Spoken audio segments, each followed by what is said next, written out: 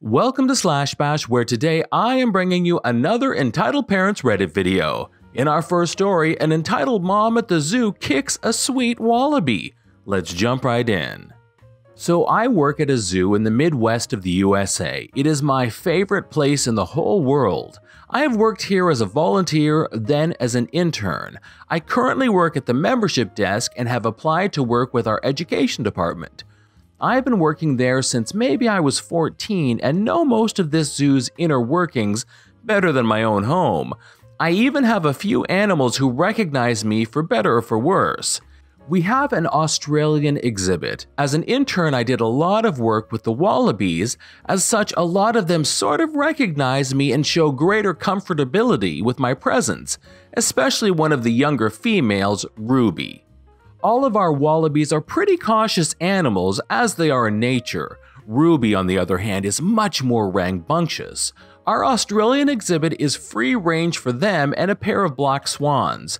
It's lovely, and they have a bunch of scattered hangouts. Most of these spots are away from the path and away from guests, but one is very close to the door. Ruby likes to spend her time here. Her first day on exhibit, she walked up behind a 4-year-old and sniffed him while the kid petted her. I'm not shocked, they're about the same size and hardly seem a threat. But she's also gone up to adults, pulled on a pocket flap and scampered off. She frequently walks up to me and I talk to her while she stares at me. She is an unusual girl, but I love her to death and back. Now that I don't work down here anymore, I don't see her as often, but I like to make regular trips to say hello. She is a little bigger now than the photo I'm showing you here, but wallabies don't get terribly big. She's still sweet as ever, and she will still come up to say hello. Recently, I'm down there squatting as I speak to her. She's looking at me. I'm happy as can be. It's not a terribly busy day. The weather is kind of cold, so there are maybe 10 groups in the entire zoo. I heard a mother and her 2 kids come in. I'm speaking to Ruby for a bit. I can hear her scoff and talking to her kids when suddenly I hear someone running. I assume it's the kids. Ruby glances over and I'm about to as well when I see the woman's foot collide with Ruby. I yelled in horror as Ruby goes down. She twitched, stunned by the unwarranted assault. I sprang up and immediately am standing over her, shoving this woman away. I'm a good 6 foot 2 inches and pretty overweight, but I'm reasonably strong. This lady already looks pissed. She's just over 4 feet tall and a bit of a pudgy woman. She begins screaming at me. "How dare you touch me, you blank? You just kicked my wallaby." "Yes, I said she's mine. She is one of my best friends." "Screw your oversized robot rat. How dare you spread these lies to my kids? You and your children need to leave right now." "I'm not going anywhere, not till you stop spreading your lies, you blank." Ruby at this point recovers and scampers off. The woman attempts to kick her by kicking between my legs and instead kicks me. "Ow, you crazy witch, stop it." She screams incomprehensibly at the top of her lungs, geez, the lungs on this woman, and continues doing so with nothing I say being heard until our awesome security guard shows up, a keeper in tow. "What's wrong? Is she okay? Did the swan bite her?" Black swan bites were the only animal attacks we really ever had. "She kicked Ruby." "What? Who's Ruby?" "One of our wallabies." "This SOB just assaulted me. Flipping arrest him right now." Our security guard deals with psychos like this every once in a while, mostly anti-maskers though. "Miss, you need to come with me." About this time, I realize the kids are gone. One is over at the Kookaburra enclosure, the other is nowhere to be seen. He apparently wandered off to the petting zoo and got spit on by the llama, which he thought was the funniest thing, which caught the attendant down there's attention as this rat was alone. We were trying to drag her and her other kid out, who kept making Kookaburra calls best to his ability. She keeps yelling about our lies, then suddenly took off and ran at one of the large groups of wallabies. Now this is a bad idea, cause the wallabies are now on high alert and there were a couple of the babies and 2 pregnant females in this group. This sets them off.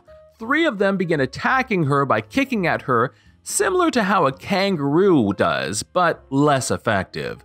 She starts screaming as they growl and kick at her. Such a glorious sight as she runs back to the entrance of the exhibit wailing.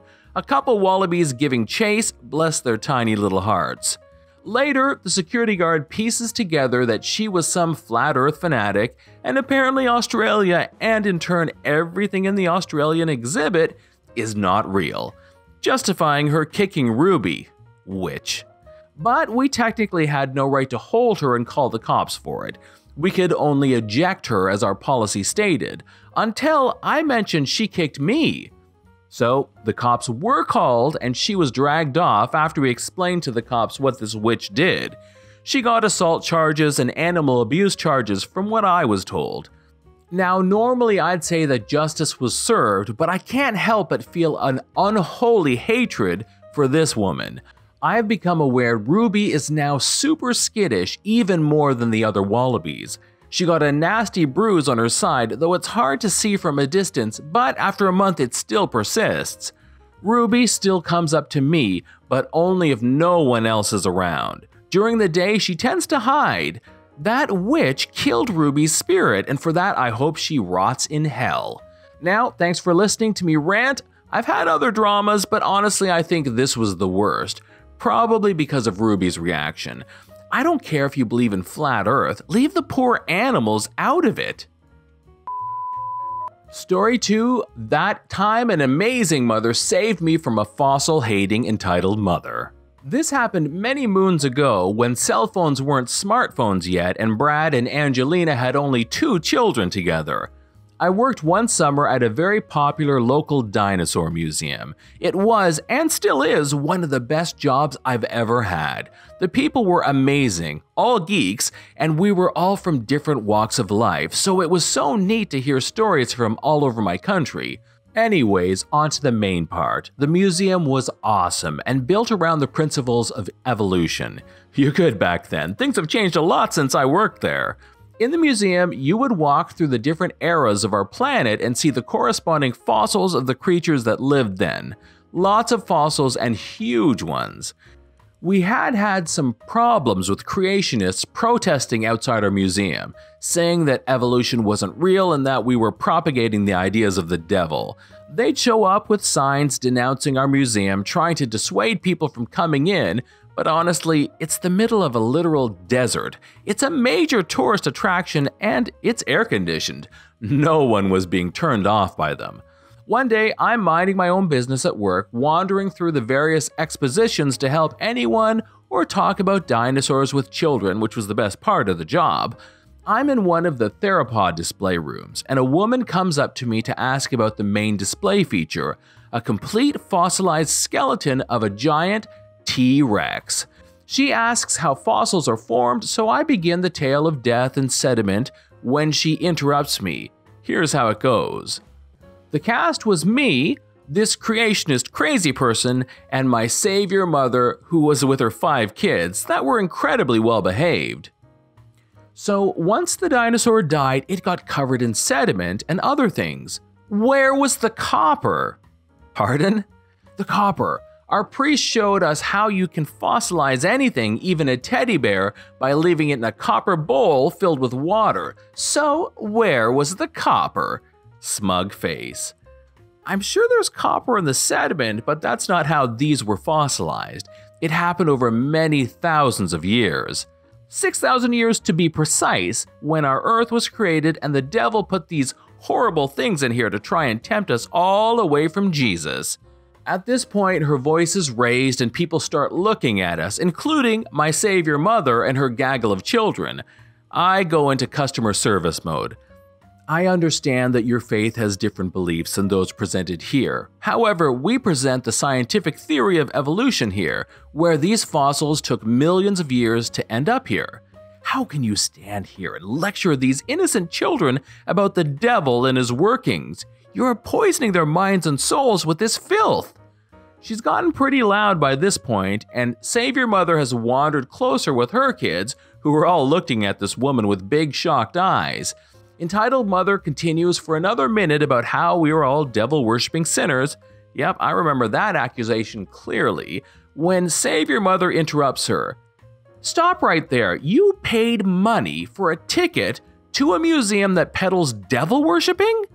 Her kids don't say a word, but they all look at entitled mother with restrained smiles, and as the conversation goes back and forth between the women, their faces do too, like a ping pong. "I'm trying to save your children's souls. And I'm trying to save this young lady from your BS. If you don't believe in evolution, why would you come to a place that promotes it?" The entitled mother splutters and can't answer.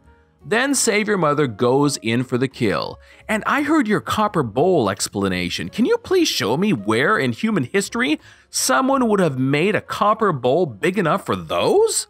She looks at a giant T-Rex looming over us like an awkward evolutionary fart. Entitled Mother had no answer and starts to panic. I ditch my hard-eyed stare at Savior Mother and put my customer service face back on. If you'd like to lodge a complaint, please follow this path and it will lead you to the exit. The complaint box, which is monitored by our director, is on the left. Entitled Mother glares at me and Savior Mother, but doesn't want to offend the children, so she scuttles off. Savior Mother and her kids burst out laughing as soon as Entitled Mother's out of earshot. Her eldest, like 15 years old, is literally bent double laughing, and the younger ones are praising their mom. She thanks me for my good service, and I thank her profusely for her support. I also encouraged her to check out the complaint box on her way out, too. Why? Because it's directly under a portrait of Darwin. This is John from Slashbash. Thanks for watching. If you've enjoyed the video and want to be the first to know when the next one drops, subscribe and click on that notifications bell. We would love for you to drop a like, share it with your friends, and we will see you in the next one.